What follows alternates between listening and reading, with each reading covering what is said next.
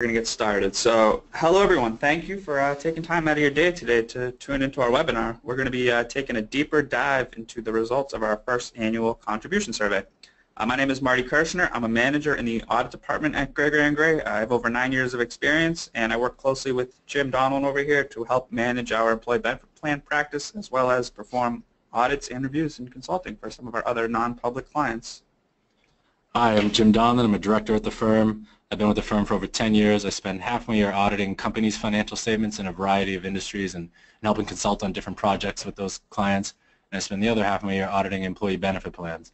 As a group, we audit over 80 plans each year in a variety of different types of plans.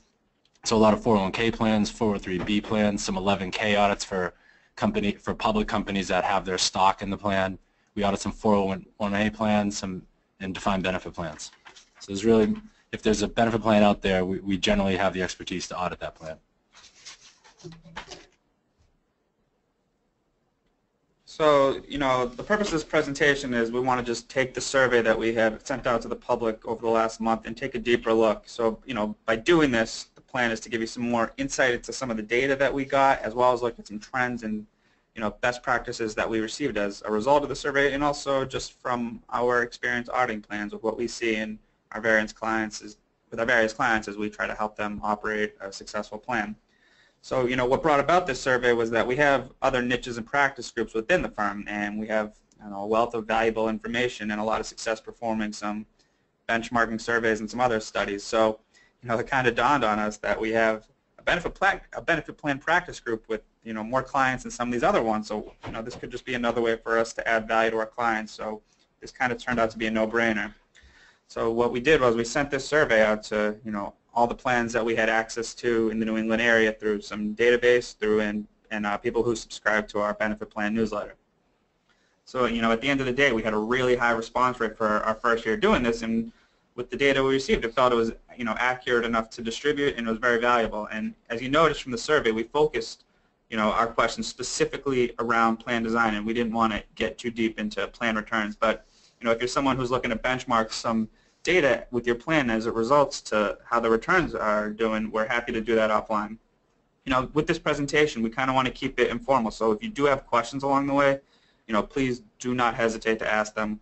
We're happy to also take any question and answers towards the end. So again, please feel free to speak up as we go. So we wanted to give a little background into the types of plans that were responding and their size and the number of participants. So the first slide here are the average plan size. This is just a breakout of the respondents. So as you can see, there weren't many plans that with under $1 million in assets, and kind of that the core was between 1 and 10 million. And there's also a lot of factors that go into this. It's not necessarily, it depends on the age of the plan, how long it's been around, what the participation rates are, the number of employees involved with the plan, what the employer matches. If there's a significant match, then obviously the plan is going to grow over time, and generally when there's a nice match, there's also a lot of participation in those plans. So just to give you an idea, if your plan falls into one of these buckets, that's who we've been responding from. In terms of the number of participants, most of the plans we have access to are large plans, which is generally over 100 participants, so it's not really a surprise that the smaller percentage was under 100 participants.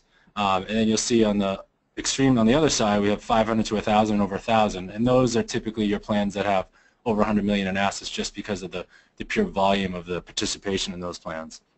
And with when I talk about 100 participants in a plan, that's really when you need your audit. So once you're around 100, you need to start evaluating if you need an audit, and that's determined on the first day of the plan year. And there's what's called an 80-120 rule. And if you are under 120 and you filed as a small plan the year before, you can elect to again file as a small plan and waive the audit requirement. However, once you have over 120 on the first of the year, you need an audit. And the tricky part here is you have to get below 100 in order to waive the audit in a subsequent year. So it's not that you can have 121 at the beginning of this year and next year we get a couple of people out so we don't need the audit anymore. They don't allow that, and it's done intentionally so that you're not having a plan that needs an audit one year then doesn't the next, because there's a lot of procedures that need to be done for the beginning and end of the year, so it wouldn't really be saving plans all that much, and it's a little more consistent that way.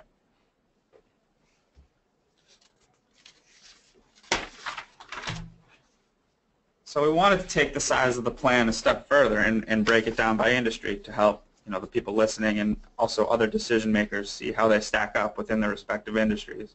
As you can see, the largest group of respondents that fell into the professional services group was made up of a bunch of different groups, such as law firms, wealth management. We had some bankers, some staffing companies, and engineering. So I would say, given the breadth of companies that fall into that professional service umbrella, it's not really surprising at all that was the biggest group.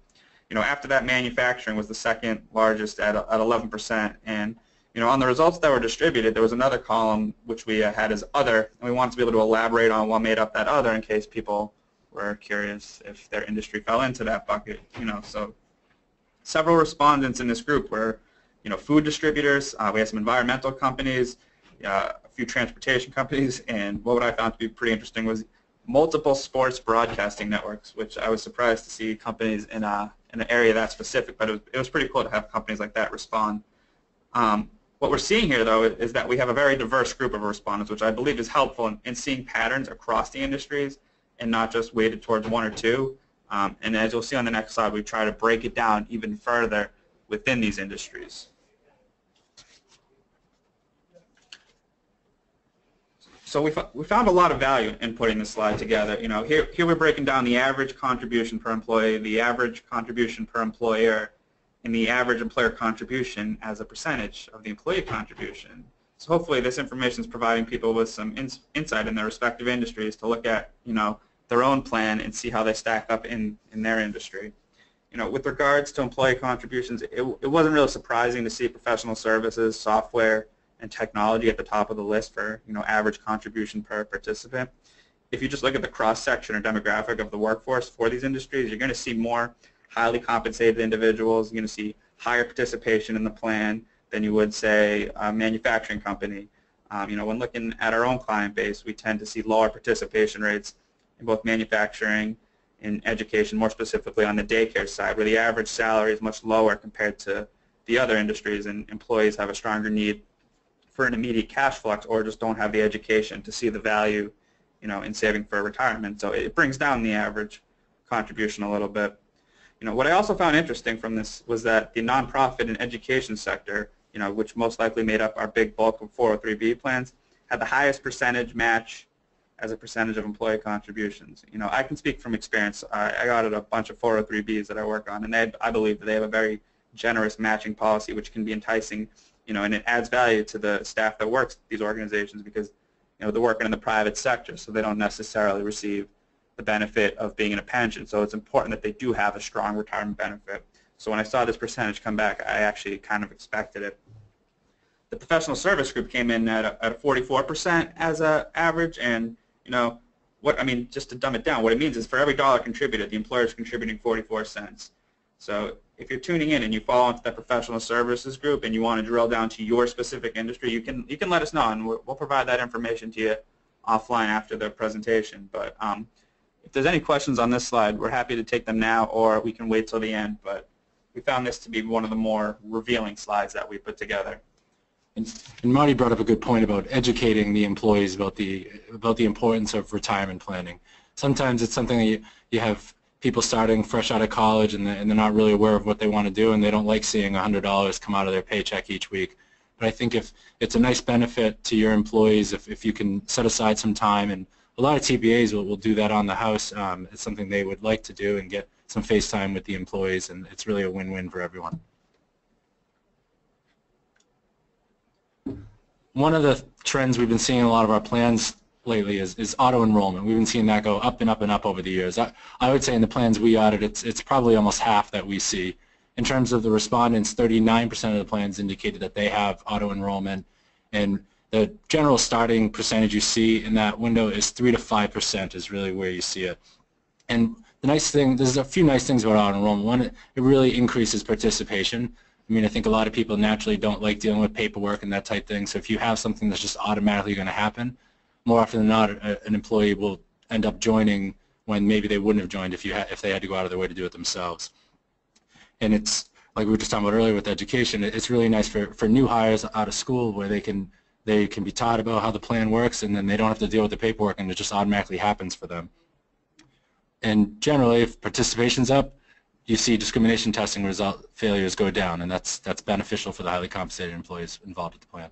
Yeah, one thing I'd like to add to that too is the number that had auto enrollment was 39%, and that was probably up from last year. And my prediction is that this number is going to continue to go up as I think auto enrollment is becoming a much more prevalent feature in plan design, because plans are becoming more educated and learning that they want to pass discrimination. They want their employees to receive the benefit of a match, and again, as I mentioned earlier, they want their employees to be set up for some semblance of a retirement fund when it's time to stop working. So I believe this trend will continue to go upwards. And when we do the survey next year, my guess is that percentage will be much higher than 39%. So more into the pros and cons of auto enrollment. So like we said, it's automatically going to increase participation, and then with that, your likelihood of passing annual discrimination tests is also going to increase. But there are benefits to it, but you also have to weigh out the cons. It requires a strong internal control system to implement auto enrollment. We've seen it with some clients over the years where they try to implement this and the systems aren't ready to do that yet, and you just end up with a lot of administrative issues to deal with. You have people going in too early, people going in too late, and then that burden falls on the company to take care of that, whether it's with company time or company money to make people whole. So I would strongly recommend that before you do this, you weigh out the pros and the cons and see if your system can handle it, because if you're doing this as a benefit to the employees, but you also have a business to run, you don't want to be wasting people's time and costing the company more money to deal with this. Yeah, I would say too, one of the biggest hiccups when we're performing our audits revolves around the issues of auto enrollment and making sure that all employees are being enrolled timely. Because as Jim mentioned, you need a strong internal control system, and it's a very cumbersome process because there has to be someone who's tracking, every time an employee is hired that they're getting into the plan timely. And there's a few tests that we're able to do to figure out if they're done timely, but I would say more often than not, there's always 1, 2, 3 people that are falling through the cracks, and it creates more work for the plan administrator, it creates more work for us, and it's important that you have a strong system in place to make sure that the employees are receiving the benefit of getting enrolled timely. Otherwise, as a plan administrator or the company, you're going to be on the hook to fund those lost deferrals and earnings to them. And the last thing I'll add on auto enrollment is we recommend having employees sign waivers if they truly do not want to be in the plan. Now, there's a lot of easy ways to do it. Some we see you have to log into the plan sponsor website and elect 0%, so in a sense you already have your waiver. But if your plan isn't working that way, we strongly recommend it. We've seen instances where somebody comes forward a year or two down the line and they claim that they never waived participation, they don't know why they weren't in the plan, and then it's a headache and it's not a good look.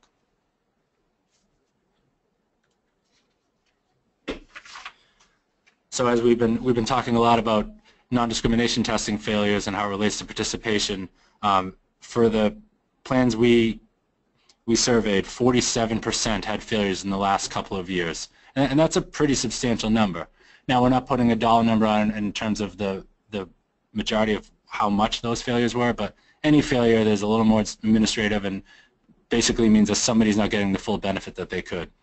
And some trends we saw with these plans that were failing, that only 29% of these plans had auto enrollment that were failing, and that on average these plans were only contributing 22 cents for every dollar that a participant was contributing. And then on the flip side of that, the plans that were passing was almost double. So now that's obviously an expense to the company to double the employer match, and that's not what we're recommending you do, but it gives you a sense of what can happen, and if you're putting enough money into the plan, you're often going to avoid these failures. And again, this will benefit some of your key employees that are trying to save for retirement. We also noted that for the plans with failures that 11% had enrollment of 1%, eligibility requirements of 1 month or less. Most of these plans that are failing do not have an eligibility requirement that low. So again, they're not encouraging participation as quickly, so the participation rates aren't getting up and the employees aren't getting their money into the plan as quickly.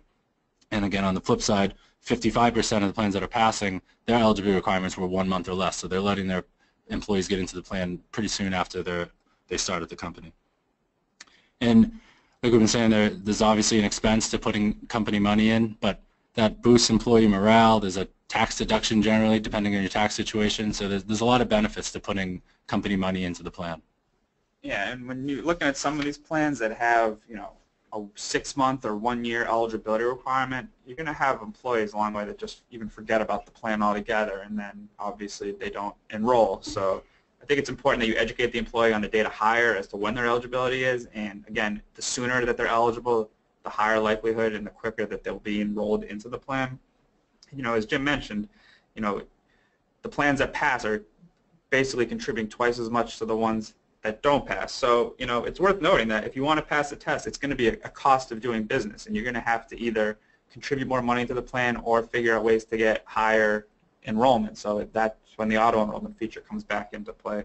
But we've always run into companies where they're failing it, and the highly compensated employers are really upset when they're getting their money back. And, there's only so many ways to get around it. The easiest way, I think, as Jim will mention in the next slide, is to go the safe harbor route. But we'll get there. So this isn't an all-inclusive list by no means, but here are some methods to avoid failing your non-discrimination test. So first thing is to increase your participation, and auto-enrollment is a nice way of doing that.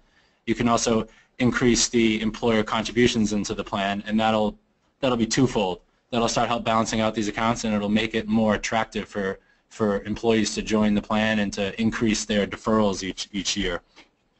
And that'll also improve your employee morale, and it'll give you a leg up on the competition. There was the slide earlier that Marty was showing, comparing the different industries, what type of match they're putting into the plan. And if you're in a competitive environment, you're trying to get important employees in the door, this is a way to do it. Some other ways of increase, and then you need to increase the balances of the non-highly compensated employees. Another way to do that is auto-escalation. So what auto-escalation is the participant can elect to have their withholding go up by a certain percentage each year, and you can usually cap it out. So say you join the plan and you're at 4% on January 1st, you could say, all right, every January 1st I want to go up by 1% up to a max of 10%. And usually with a lot of companies, if that's the time of year when raises are being given, the employee won't even really notice that fluctuation in their paycheck because they're getting a raise that's slightly offset by an additional withholding each period. Another option is to elect to be a safe harbor plan. So generally when you're in a safe harbor plan, you get out of certain non-discrimination tests, so these failures we've been talking about, you no longer have to worry about it. However, there's a cost to doing that. So the most common way to elect that we see is a 3% non-elective contribution. And non-elective means that if an employee is eligible to be in the plan, then they're automatically getting that 3% non-elective contribution. They don't necessarily have to be contributing. So it's different than a matching contribution where typically you see the employee making a contribution and then the company making a certain percentage match of that contribution. You can also do a safe harbor match, which generally is 100% of the first 3% and then 50% of the next 2% of withholdings. But like I said, we generally see the 3% non-elective. And when these contributions are made to the participants, they're 100% vested. So if you make this contribution to an employee and they leave a year from now, they are allowed to take 100% of that safe harbor contribution they received.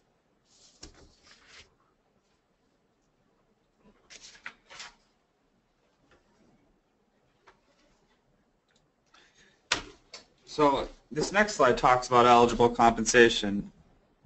And I have to say, I was a little surprised by this statistic because it's been my experience that for the most plans that I audit, they allow for participants to defer on their bonus comp. And I would have guessed this split to be more around the 80-20, 90-10. So I was surprised when 35% of the companies that responded said that they don't allow employees to defer on their bonus compensation.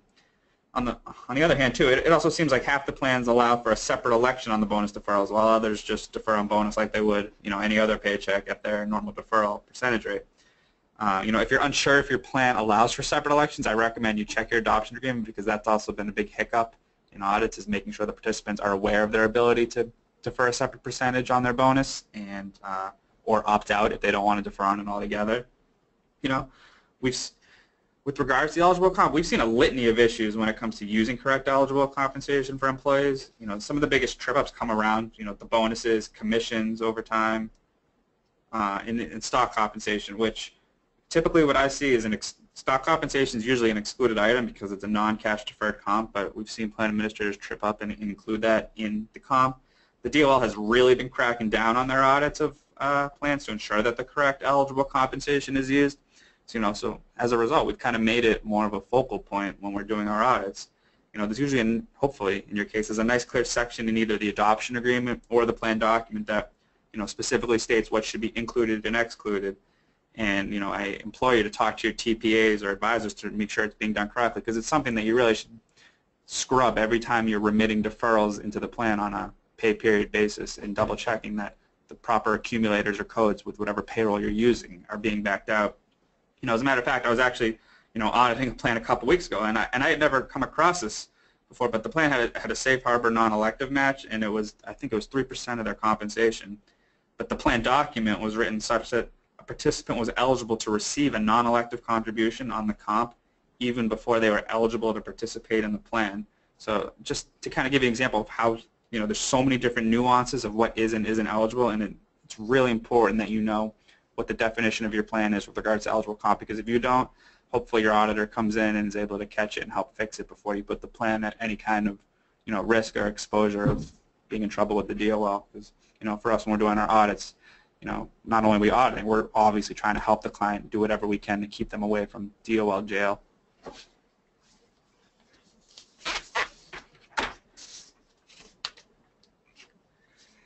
So this was another interesting topic. So, segueing into this topic was a statistic that we found worth noting. So about half the plans indicated that they have, an investment advisor on the plan, while half didn't. And what we think from this data is that the half that said no are probably the ones that are working in some of the bigger shops such as Fidelity and the John Hancocks of the world that, have their own in-house advisor, versus the plans that, hire a third-party wealth management or investment advisory firm to consult on the plan. So the ones that say no, I don't truly believe they don't have anyone advising on the investments. I just believe that they did not hire a third-party person.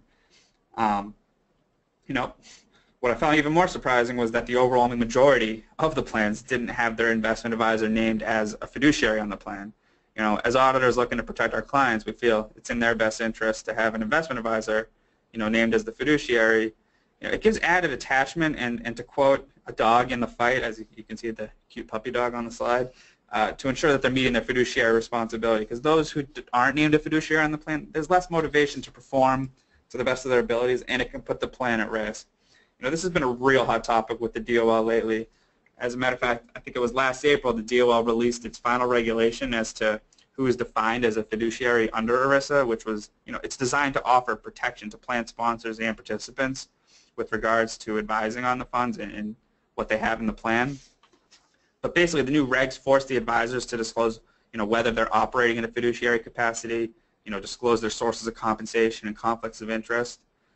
So this has been a real hot bill, but actually recently Congress delayed the bill for 2 years. So right now it's a hot topic, and it's going to create a higher standard for all plans and investment advisors on the plans, and eventually it will become a regulation. So the plan administrators need to be aware that just because they bring an advisor into the plan as a fiduciary, it doesn't waive them of all liability. It just helps bring an added fiduciary expert for that particular part of the plan. We've seen a couple different ways the advisor can act in this role, whether it's as a 321 fiduciary or a 338 fiduciary, which they're both very similar, but in one case, the advisor recommends fund changes and the investment committee accepts those, whereas on the other side, the advisor actually makes the changes and lets the committee know. It's important that all investment committee minutes are kept despite whatever role the advisor has with the plan. The performance of funds and fees, which again is a hot topic which we're not really getting into, but those should be monitored and documented again to avoid any exposure. A lot of participant lawsuits have come from big name companies lately over fees and the lack of fund performance, and a lot of the companies that have been getting in trouble for this are the ones that don't have any record of their minutes or documentation that they're tracking the performance of the fees and the funds in the plan. So as I'm sure you noticed throughout the presentation, that we didn't drill down on every single question that was part of the survey. I think a lot of them kind of go without needing extra information, but we're happy to go into any of those in more depth if anybody has any questions. We have had a few questions get posted while we've been talking, but please feel free to post any others, and we'll start going through those questions now. So the first question is, I see a lot of responses from professional services. I work for a bank. What is the average employee contribution that you are seeing for banks? And so I personally, I audit a lot of 401k plans for banks, and banks are generally very generous on the employer contribution side, and I usually see about 100% employer contribution to employee contribution ratio just due to the nature of the profit sharing contributions that I generally see go into those plans. Now, if you're a bank and you're not doing that, I don't think that means you now need to go back to the drawing board and completely change things. Maybe there's other things that you have a leg up on the other banks. However, if you're benchmarking from a plan standpoint, then that is what we are seeing as the standard in the banks. So it looks like the next question we have here is, what is the most common mistake you see in the administration of plans? So I think we touched on a couple of those. As I had mentioned, some of the biggest areas of error that I run into around the auto-enrollment and the timeliness of auto-enrollment, the eligible compensation issue. We're constantly finding, ineligible compensation being included. And then probably one of the bigger things is just the general rules around late remittances. There used to be a rule that you had to remit the funds by the 15th business day of the following month. The DOL has clarified that over the last few years, and it really has become, the rule of thumb is it's as soon as administratively possible. So once you demonstrate that you can remit the funds in a certain period of time, you're now going to be held to that standard. And we've seen a lot of plan administrators not either know or understand that rule, and oftentimes things get remitted late because they're on vacation or they're sick. So you should have a backup person remitting the funds if you're not there to do it. But those three things are the biggest things that we see as issues when we're auditing plans. And to add on to that with the late remittances, sometimes things happen. A couple of years ago up here in Massachusetts, we had a lot of snowstorms, so there was time where people just couldn't get to the office for a few days. So when you have that, and there's a reason for it being late, and you can demonstrate that when you remitted it, it was as soon as administratively possible for that pay period, I recommend documenting it. The DOL generally isn't going to come in and audit you the week after something like that happens, so it might be a year or 2 or 3 years down the road that they're coming in and asking questions, and believe it or not, you'll probably forget that 3 years ago that something happened that particular week. So document as much as you can, put it in the file, and then you have a kind of a leg to stand on if the DOL comes in to audit your plan. You want to take the next question? So a third question we have here, for a company that has not needed a 401k audit before, but may need one soon, what is involved with having your 401k plan audited? This is a common thing, and I would say the good news generally when your plan didn't need none of it now it does is you're growing, because like we said earlier, once you're getting around that 100 participant head count, that's when you need to start looking to see if you need an audit. And generally with our audits is we're not auditing the investments, which is sometimes a common misconception. We're auditing the compliance with the plan document. So we're making sure that if you have an eligibility requirement of 1,000 hours and 6 months of service, that's what you're following, that you're not letting employees join too early, and you're giving the opportunity to employees to join when they are eligible. We're looking to make sure that contributions being withheld from the employee's paycheck are being remitted to the trust timely, and that it's the amount being remitted is what they asked to be withheld. And then that's a real focus in our standpoint, so we'll take the payroll report and make sure that all the withholdings for employees are agreeing to what was remitted to the trust. And from the standpoint of the company being audited, I mean, nice thing these days is most things are electronic, so the TPA is going to handle a lot of the requests that we're having. A lot of the things that the company will need to do is pull payroll reports, pull I-9s and other paperwork such as that. But for the most part, a lot of our requests can be funneled through the TPA, and they can take care of a lot of that. Is there anything you want to add to that, Marty? No, I think you covered everything. Are there any other questions? All right. So don't be shy if there's any other questions out there. Give it a couple more seconds.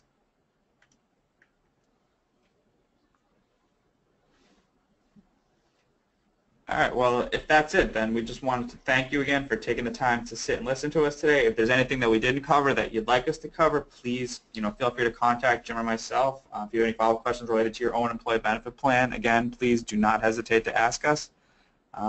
And that's it. So have a great day. All right, take care, everybody.